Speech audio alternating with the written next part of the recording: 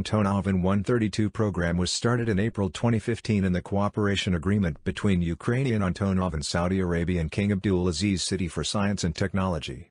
Also, another agreement signed with Taqnia Aeronautics Company, a subsidiary of Saudi Company for Technological Development and Investment, in May 2015 to develop and manufacture the An-132 light cargo planes in Saudi Arabia.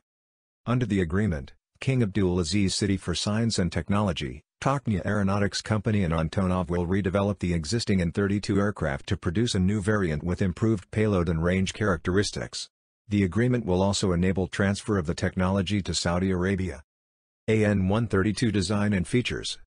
The Antonov An-132 has gone from drawing board to international air display in remarkably quick time. It was revealed at Bourget in 2015 and the An-132 demonstrator flew at Kyiv on March 31, 2019. The An-132 is a joint venture between Ukraine's Antonov and Saudi partners King Abdulaziz City of Science and Industry and Taqnia Aeronautics Company. Derived from the An-32 of 1976 itself, a development of the An-24 of 1955, the An-132 has been significantly modernized and westernized. Its engines are Pratt & Whitney Canada PW158 turboprops driving 6-bladed Dow DR408 propellers. The two-person cockpit features Honeywell Primus Epic 2.0 avionics. Other Western suppliers include Liebherr and Cruze. Although the fuselage cross-section is the same as the venerable An-32, the only common component carried over from the An-26-32 family is the tail ramp. The An-132 has a MTOW of 31.5 tons, giving an increase in payload to 9.5 t from 7t on the An-32.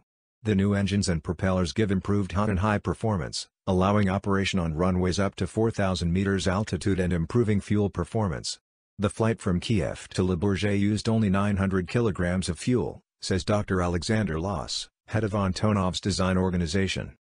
In April 2019, Antonov has been confirmed the termination of the cooperation with Saudi Arabian partners by Alexander Donets, the president of the company, in an interview with the local newswire Union.